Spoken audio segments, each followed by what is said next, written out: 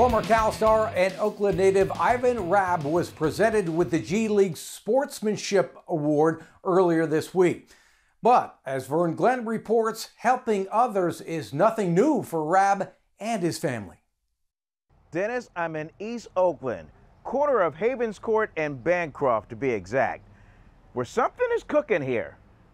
And that's not a good thing. That is a great thing.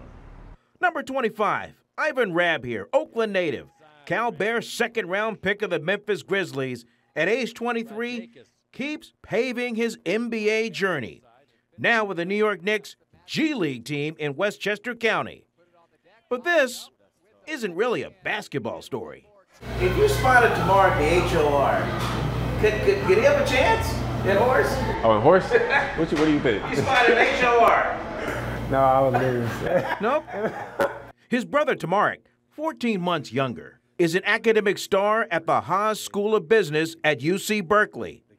Any given day, both are drawn into Devon's Cajun Kitchen in East Oakland, run by the most valuable member of the Rabb family, Mother Tammy. My boys definitely, they definitely keep me going and striving, trying to do better, and just love my family. You see, this is a family story. The baller, the businessman, the boss, and collectively what this culinary spot means to this community.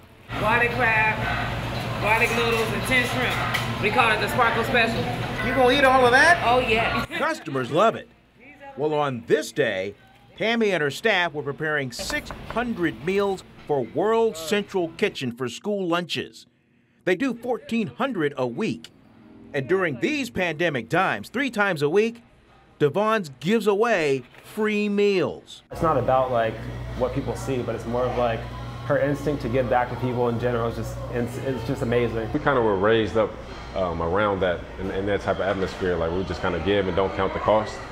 And like I feel like that's something to be proud of. To me, it's not a challenge. It's just something it's second nature. Like if you're hungry, you're not gonna go without.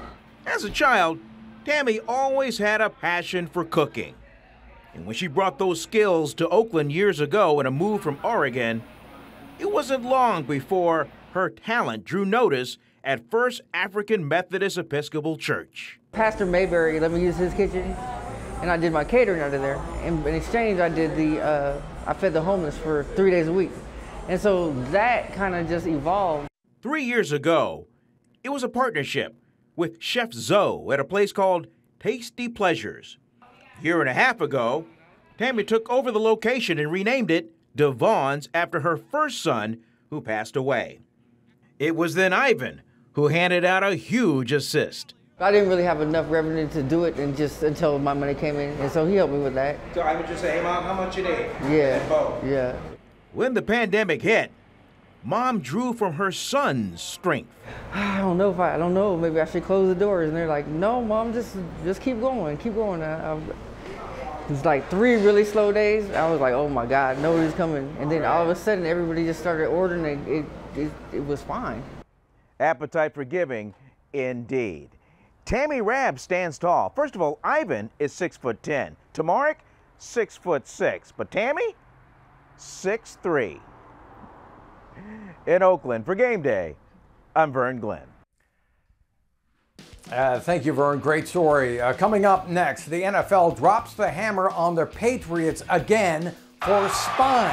And after being on the market for 3 months, former MVP Cam Newton finally has a new home.